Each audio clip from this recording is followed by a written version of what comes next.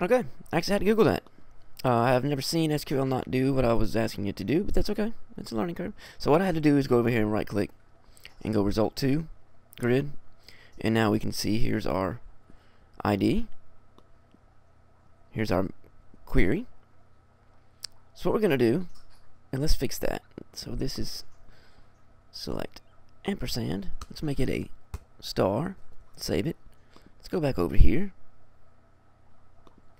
Oh, I lost my page. HTTP localhost 8080 bug tracker includes test.php, I think it was called. Yep, we're done with that. Let's go back over here. Let's execute this query again.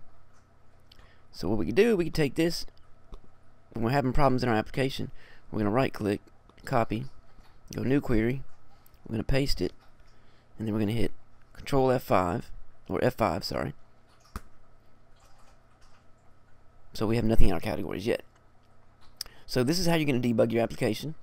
If things aren't working right, or you go run into some, I'll show you some Chrome debugging.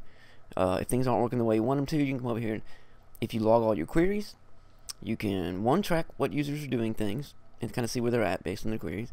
Two, you can help debug and troubleshoot your application for you to save yourself a ton of your own sanity.